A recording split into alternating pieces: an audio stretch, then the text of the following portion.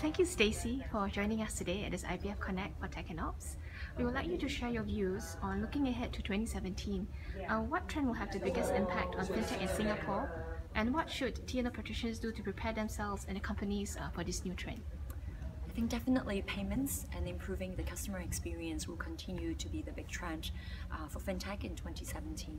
I think for T&O practitioners, one of the things that we have to get prepared for is to continue to adapt and just self-disrupt from a technology perspective or a processes perspective.